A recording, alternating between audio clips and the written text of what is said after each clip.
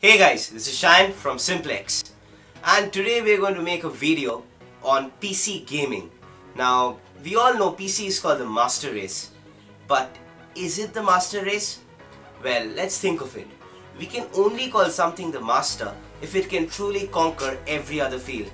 So I mean, will the PC be able to use something of the PlayStation 4 category and bring in the Xbox, the console experience also?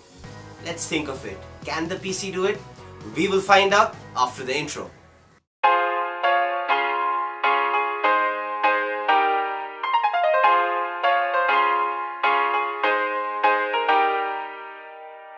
So, this video is about using the PlayStation 4 controller and mapping it just like an Xbox 360 controller and then using it on your PC. But why will I actually use a PlayStation 4 controller over an Xbox 360 controller? Why, Shan? Why? Well, I have an answer for you. This controller has a touchpad, which essentially will function like a mouse. Not only that, we will make a follow-up video as to how to use the PlayStation 4 controller and something that the Xbox 360 controller does not have, that this has. It's called a gyroscope. So, remember we made a video on YouTube 360? Well, we will also show you in the follow-up video of this video as to how to control a 360 video and experience it by just moving your controller instead of using the mouse on your desktop. So, are you guys ready? Let's get started with firstly the PlayStation 4 controller and the PS4 Windows startup. So guys, I'm going to walk you through the process of setting up your PlayStation 4 DualShock controller for your computer. Let's get started. New window, and I'm going to type DS4 Windows. So I've already been to this website, so it was there. Anyway, DS4 Windows by J2 Kings. This is where you want to head to download the software. Next, use your PS4 controller on your PC to its full potential. Truly so. Download now. Click on this. Now you'll be greeted with a list of versions. Version 1.4.401 is the latest version, so I will click on this, but I already have it downloaded. So either you click on this or right click, save link as. Okay. Once that is done, head over to your downloaded section. So in my case it's downloads. There you go, DS4 Windows.zip. Right click, extract to DS4 Windows. I've already done that and the folder is present. Double click on this, DS4 Windows.exe. Now my controller is already connected, and if your controller isn't connected, my one is connected via Bluetooth. You can also connect it via micro USB cable.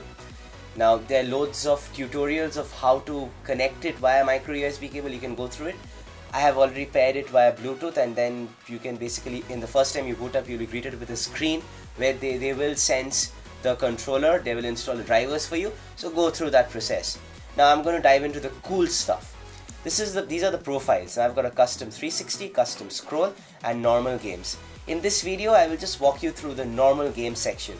Right guys? Please don't be disappointed because I did not walk you through. There are loads of tutorials about how to set up. I want to explore the options, right? The cool things that you can do with this video. Let's check out the normals. Okay, normal section. So in the normal section, you'll see in this profile you'll see a full layout of the DS4. So either you can go through click on each of these, or you can directly click a button on the DS4 to set up for that specific button. You can map anything. So I'll just show you one thing. I'm going to lay out, I'm rambling over here. I'm going to click on the cross, right, and then check this out. They're showing the equivalent Xbox 360 controller layout, which is also present over here. So yeah, it looks the same, the 360 layout. So, and then what they're doing is you can map to the cross button anything on the keyboard or the mouse, okay, or your 360 controller. So in normal games profile, what I have done in the normal games profile, I have set up everything that is there in the 360 along with this, and the only thing that I've tweaked a little is I have used the trackpad as a mouse. Now you should be able to see this very clearly. I'm using this as a mouse, and quite a useful one. So I close this, I close this, I close everything with the mouse, right? So you can see I'm using the trackpad as the mouse. So these are the cool bits. Now I click on the PlayStation 4 button and my Steam starts in big picture mode. Now this is the super cool part, guys. Now I'll click on the library and you see this is fully functional, just the way I want it to be. So let's check out the games that I have installed, and let's play some game. Okay, so let's go down. Which game would we want to play? Let's play, say, I don't know, say Tomb Raider. Let's play Tomb Raider, right? Play. So let's let the game launch. The game is starting, guys, so hopefully you find this cool. So you can also do the nifty, the mouse stuff with the trackpad. As you can see, I'm moving the cursor along while it's rolling. Oh, this is the old Tomb Raider, brilliant. So I'll continue the old Tomb Raider only. So what you can see is I'm moving around, okay? You see with the right analog stick, just like in the Xbox 360. And I can go around and I can do anything I want to. And the best part, the PlayStation 4 button, it takes you to your Steam directly. So you have a full-blown, a cohesive gaming experience with Steam and your games directly with this.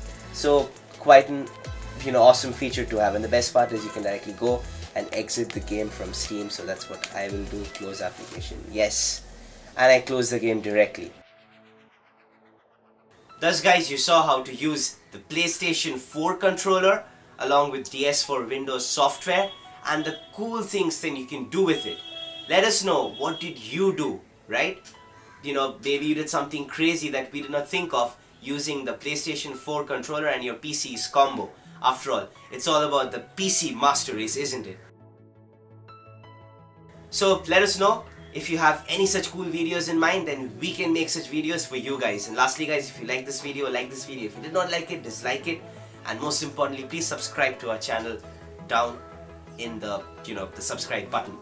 Over and out.